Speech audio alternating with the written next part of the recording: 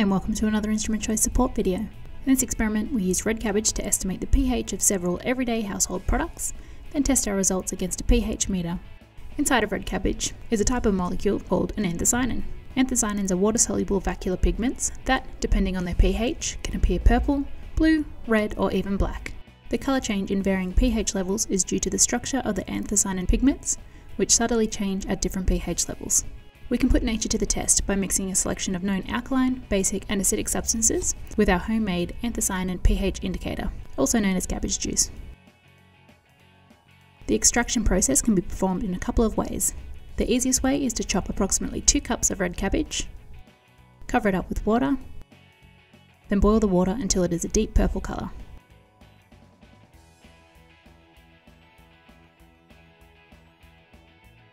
Once the water is a deep purple, strain the leaves out.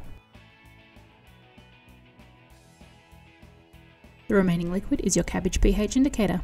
Let it cool down before use.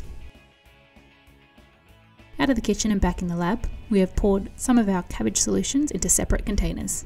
With these, we have some samples of products from around the home of varying pH levels. These are bleach, bicarb soda, hand sanitizer, pH balanced shampoo, white wine vinegar, and lemon juice.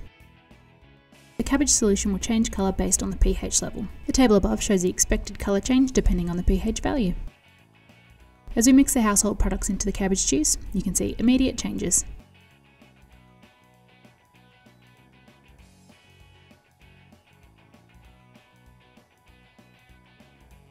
On a closer inspection, you can see the full scale of the colour changes. From the bleach appearing yellow, to bicarb a blue-green, no changes to the neutral substances, and pink-red on the acidic end.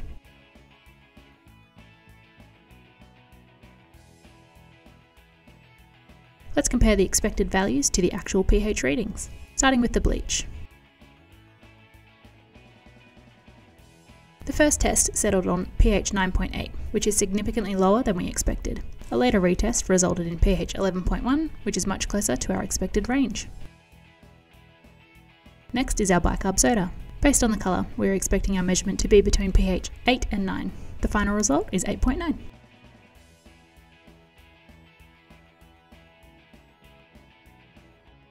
Next we have our 2 neutral solutions. We expect these to sit around pH 7 or possibly a bit below.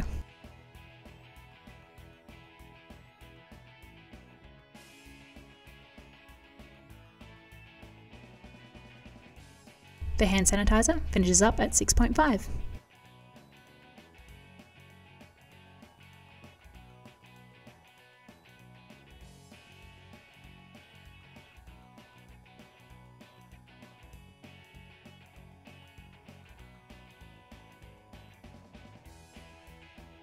And the pH neutral shampoo sits slightly lower than expected at pH 6.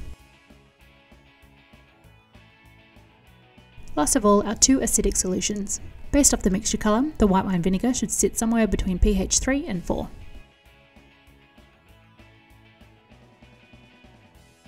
Our final value is pH 3.7.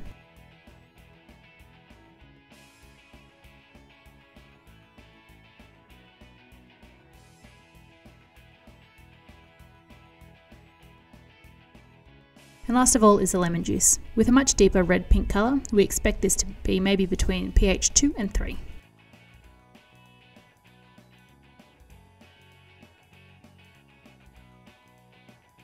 We have our final value of pH 3.